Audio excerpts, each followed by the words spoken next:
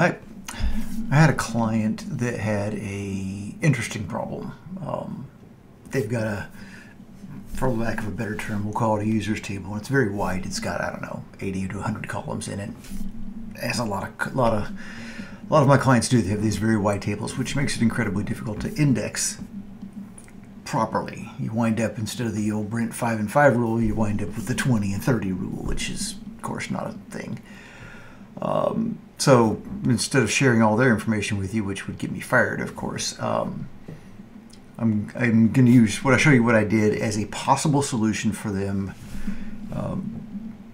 for using the Stack Overflow database. I'm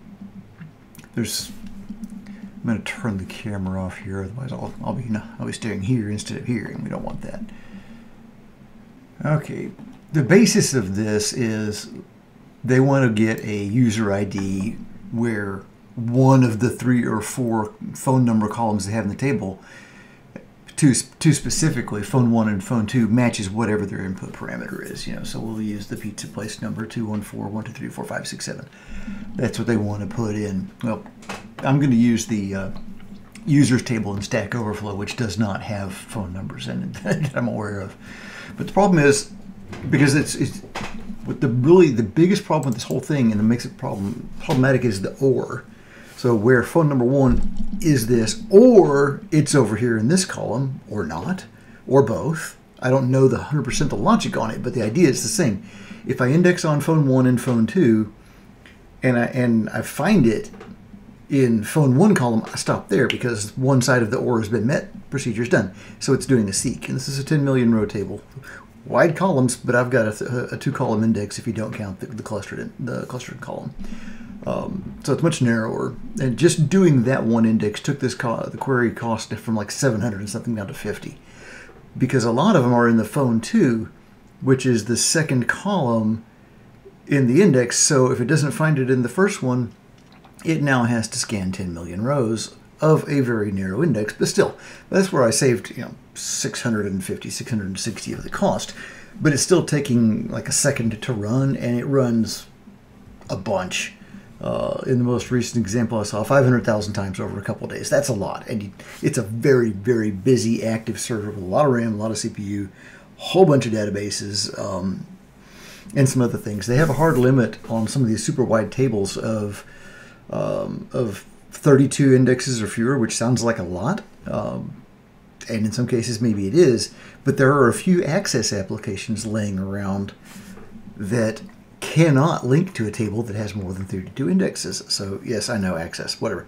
We'll work on that later. But so I'm stuck with, how do I get them some performance and get them seeks and not go over the index limit, but not disable or drop some indexes that might actually be needed. So looking at a code solution here. So enough of that. What I did is I took the Stack Overflow database, and in case you've never seen it before, this is pure dark mode in Management Studio 21, which is in public preview. It's lovely.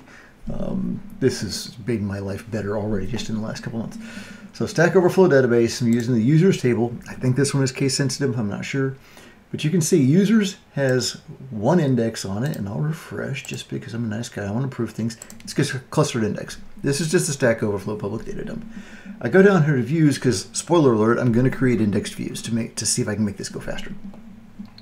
Views, I've got a display name view and a location, because what I'm doing is I'm taking display name and location as my phone 1, phone 2 from above.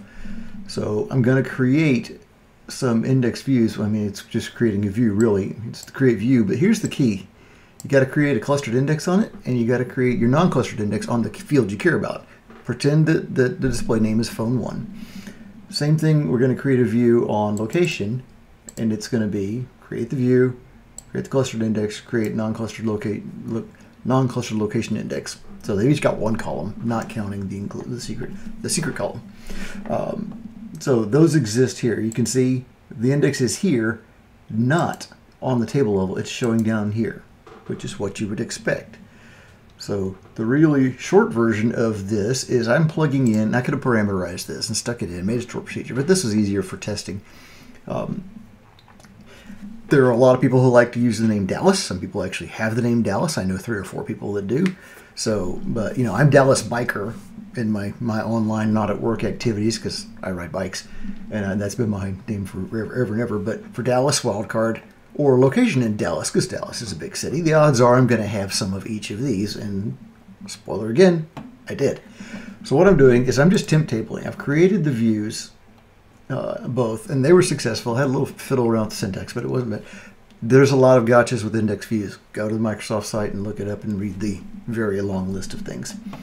But what I'm doing is I'm dumping where like Dallas into display name temp table. Same thing with location. So now I've got 2 temp tables, and I'm just going to join them. I can do whatever join I want here. It doesn't really matter.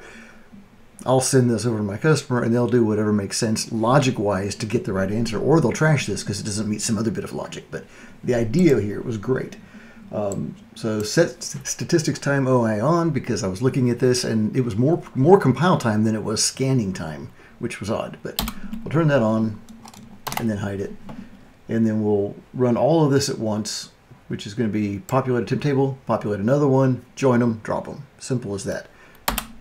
It's already done, and that was an inner join. But what I really, really want you to see here is the execution plans.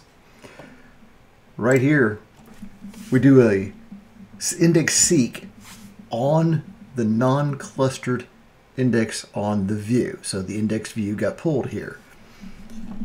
Same thing down here. Index seek. These went really, really fast, and I don't really particularly care about the resulting, index recommendation on the thing. I don't care. That's not going to work for me at all.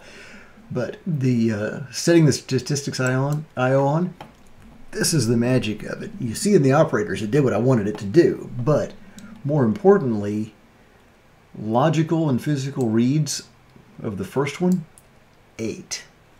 It's 50,000 on my customer's machine doing it the way they're doing it with the 1 index with 2 columns, which I suggested to them, and it did make it better, but not better enough, because that's good. That's good English right there. Logical and physical on the other one, 60. 8 and 60 reads is nothing, especially when you go down here and you look and see that the whole thing took 80 milliseconds because the data pages were already in memory. 230 something milliseconds to run, but it's just running bang, bang, bang, bang, bang, just like that, versus a second and a half, depending on how busy the server is, because this thing's getting hit all the time, and I have no idea how the logic works on it or what they're doing with it. But I'm going to change this just for fun to a full outer join. Get rid of that window. Okay, I'll run all of this as one again. Bang. Still done. Still fast. Didn't get an index recommendation this time. That's funny. But here we go. Logical reads 8 and 60, because I'm still using Dallas. I probably could use Bob or something like that. But 192 milliseconds versus 1500 milliseconds is a complete and total win if the logic checks out for my client. At least explore this kind of thing when you've got weird indexing thing and you can't add another index to your table. Make sure that you're indexing on columns that are selective and more likely to have something in them. And, column order matters. It has always mattered. Don't put bit columns at the front, because, unless you've got like this much, 5 rows of the thing you're looking for and a million rows of the other thing, it's probably not going to help you much. The more selective, the better.